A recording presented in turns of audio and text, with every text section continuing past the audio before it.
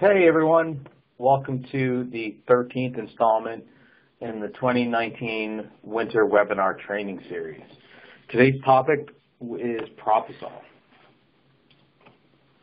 So normal agenda will cover what is Propizol, the active ingredient propiconazole, efficacy, how Propizol works, its common applications, when to apply, the cost of an application, and the label and SDS sheet. So what is Propizol? It's one of Arborjet's systemical injectable fungicides. It's 14.3% propiconazole, which should be diluted with water, whether you're injecting it or spraying it. It's best when used proactively or at least at the early stages of infection. It's very effective for vascular wilt and acute fungal diseases. It does have a long residual of 2 years. And 1 liter will treat 10 10-inch trees at the low rate, or no, at the low rate, or 1.5 acres. So its efficacy, looking at Propizol on oak wilt, propiconazole has been an active ingredient in the market for a long time because of its efficacy. So this study was actually done back in the late 90s by the USDA, looking at oak wilt spread through root grafting in red oak. So injection was made in 1998, and for those 2 years, 98 and 99, they did not see a single tree die. And even in the 3rd year, 2000, only 1 tree died. They did see 1 tree show some wilting crown in late season, but it did not die. That was probably the tree that died the following year. So you can see that propiconazole is a very effective active ingredient when it comes to fighting oak wilt. But again, the trick is to get it in there early because oak wilt does spread and take out your tree very quickly. The other major disease that Propizol is injected for is anthracnose on sycamores. That's sycamores outside of California. California sycamores, which is a slightly different breed. It's a cousin of regular sycamore. Again, that's better used with Arborjet. But regular sycamores with anthracnose, you can see propiconazole, which is the blue bar at the bottom, is extremely effective as well. The y-axis, the higher up you go, is your higher percentage of infected incidents or infected leaf incidents. So the farther up in that graph, the more anthracnose you're seeing. So looking at some data from 2014, you're seeing that a tree that was proactively treated with Propizol kept its percentage of infection under 5%. So how does the product actually work? What it does, it also creates an unfavorable host environment. It interferes with mitotic cell division of the fungus. So this actually attacks the fungus. This doesn't make the tree fight harder. This actually goes after the fungus. Acid salts of the propiconazole will destroy fungal cell walls, again, attacking the actual cell, the fungal cells, and it also kills fungal pathogens. So this does a number of different things to the actual disease cells. So common applications, common diseases, this is injected for oak wilt, Dutch elm disease, sycamore anthracnose, apple scab on ornamental apple trees, so mainly crab apples. The 2-EE, which is a kind of a secondary label additive, carries laurel wilt, fusarium wilt, ganoderma on palms, thousand canker. If it's sprayed, it's quite effective against powdery mildew, rusts, leaf spots, scabs, blights, turf anthracnose. I wouldn't spray this for sycamore anthracnose, but turf anthracnose, this will be quite effective. So doing a few sample applications, a couple at the low rate, and then one at the high rate. So crab apples, we got a 10-inch crab apple with apple scab. We're going to use the low rate, which is 10 milliliters per inch diameter. So 10 mils per inch diameter is going to mean 100 milliliters total of propiconazole, mixing that at a 1-to-1 ratio with water. So my total application is going to be 200 milliliters of solution. That's going to cost about $7 and should take about 15 to 20 minutes to get that all done. We got a 30-inch sycamore tree with anthracnose. So again, at the low rate, 10 mils per inch, that's going to be 300 milliliters of Propizol, 1-to-1 ratio with water, so another 300 mils of water. Total dilution is 600 milliliters of solution. That's going to be $21. And again, it should take about 15 to 20 minutes to get that done and into the tree. And then oak wilt, we've got a red oak, 48 inches in diameter. It has oak wilt. Oak wilt's label is only labeled at the high rate, so you got to go at 20 mils per inch. So 20 mils per inch, that's going to be 960 milliliters of water, or propiconazole, mixing that with the same volume of water. So my total application solution is 1,920 milliliters, so just about 2 liters of solution getting in there. Now, that sounds like a lot, but when you drive around and you see guys that are chaining a pressurized keg of solution to the tree and having to leave it overnight, maybe even 2 nights to get it in there, 2 liters turns out to not be a whole lot. Oak wilt treatments are pretty expensive, so this 48-inch tree would cost you $67.20 in product. But again, you're looking at 20 to 30 minutes on a good day. Bad day might take you an hour to get there. But again, that's a lot better than a 55-gallon keg getting chained to a tree for a couple days. So how did I get those costs? Propizol is $69.99 per liter. So a liter is 0.0699 cents, so we're going to call it 7 cents. At the 10 mil rate, you're looking at 70 cents per inch. At the 20 mil rate, that's $1.40 per inch. And then you simply take your whatever rate you're going to use, whether it's the high rate or the low rate, and multiply that cost by your diameter to get your cost of product for that tree. Application timing, there's a few different things to look at. You do want to put this product in when the tree is transpiring.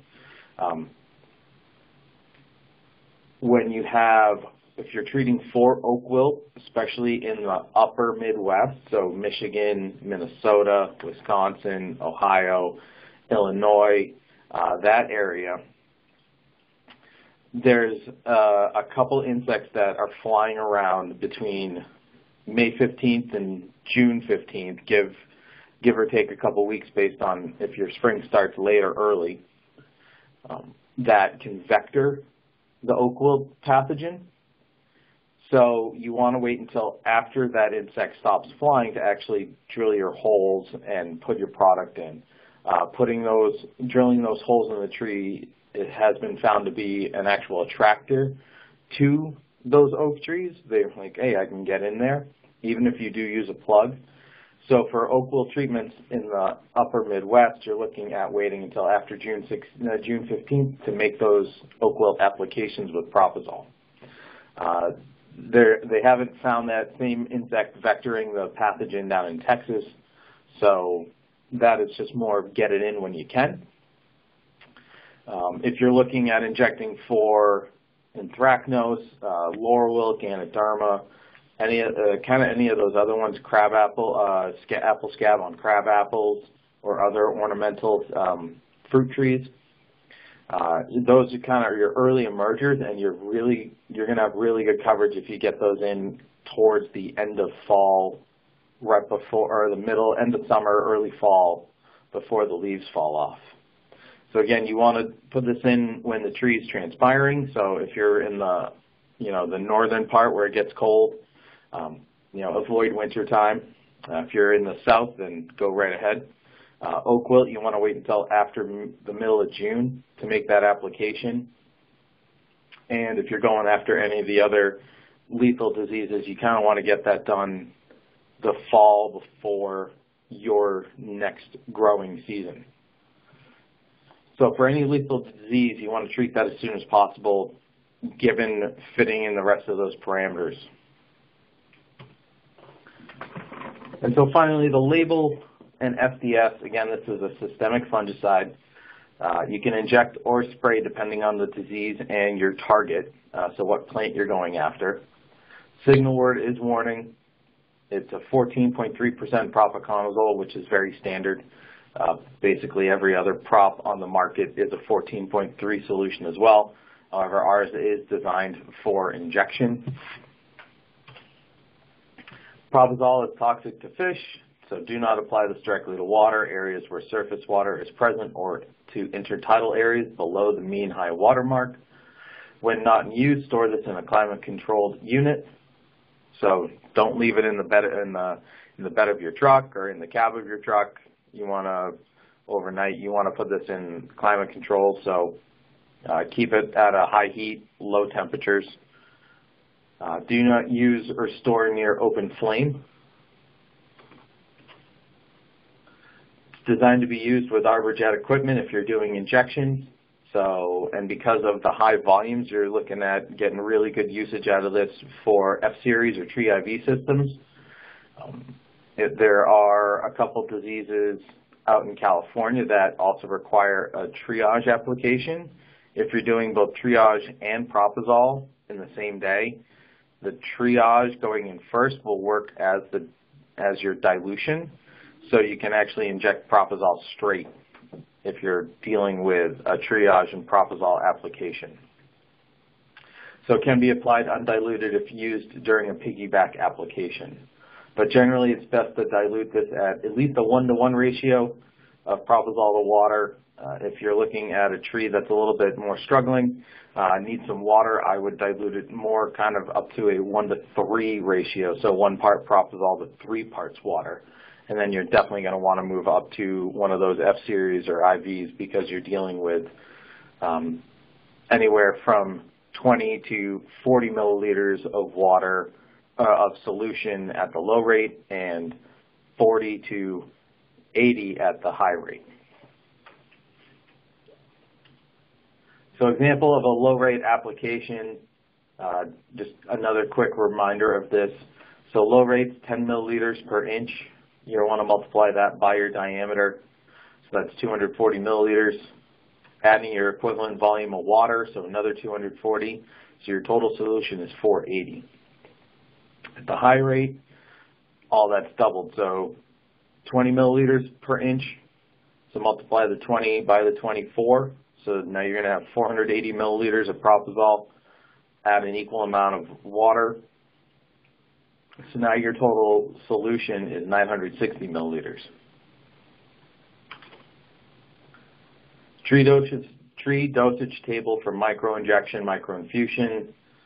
Again, it's just a quick reference for inch dBH by volume of Propizol and volume of water. If you're using a stinger tip, you should disinfect your tip in between trees. That also being said, if you know your tree is infected, you should disinfect your drill bit, at least in between trees, if not even in between drill locations on the same tree. So retreatment, you'll want to at least go back and check that tree after 12 months. You might have miscalculated how severe the infection is. So you can retreat every 12 months with this. You don't have to wait 2 years. It's at least a 1 year. Typically, you're going to find that you can get 18 to 24 months in between injections, but you should at least check after 12 months to make sure that your initial assumption of how badly the tree was infected is correct. When applied preventatively, applications should be considered 12 to 36 months after initial injection. Again, you want to check that 12 months, keep an eye on it. If If you do see any symptoms come back, you'll want to go ahead and retreat.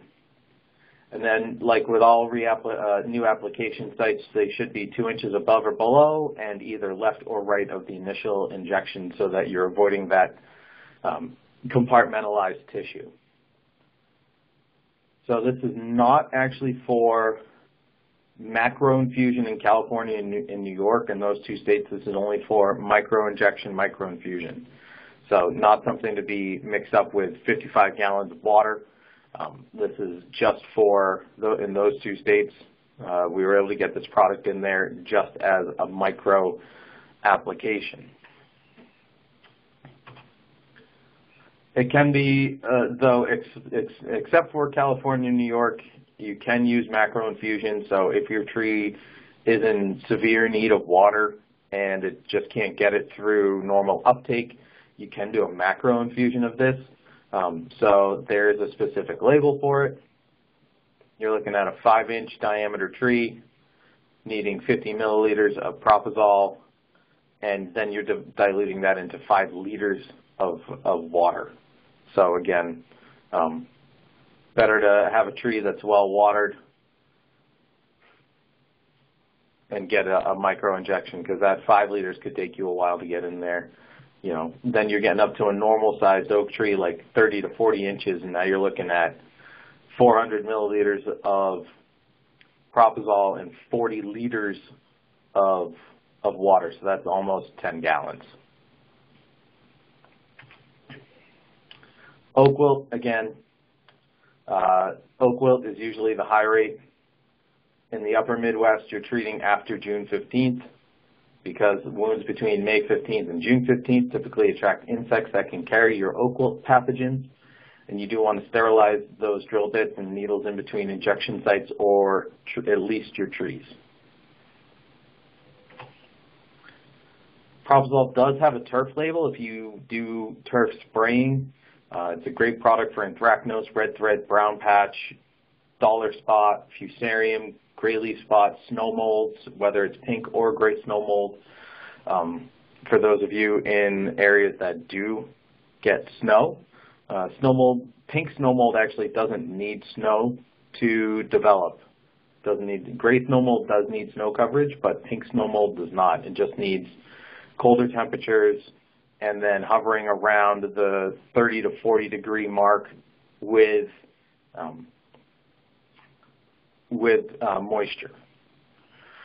Take-all patch, yellow patch, those of you that deal with warm season grasses, zoysia patch can be treated with Propizol as well.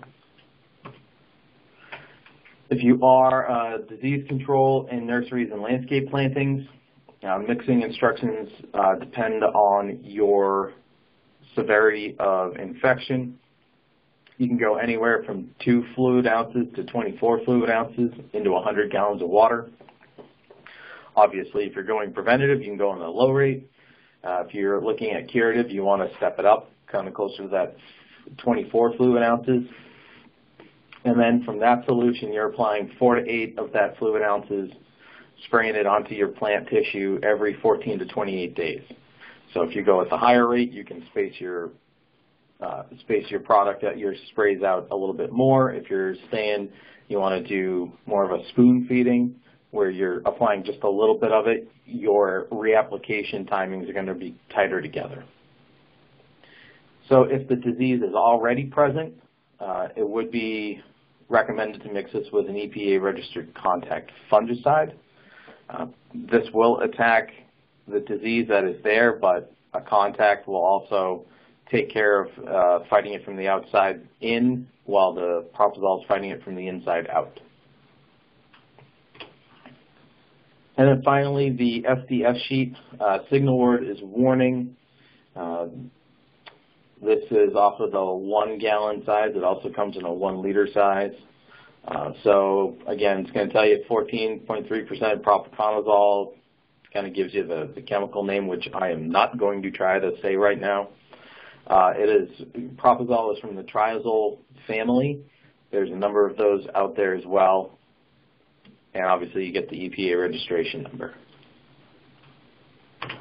So that's it for Propizol this morning. Does anyone have any questions?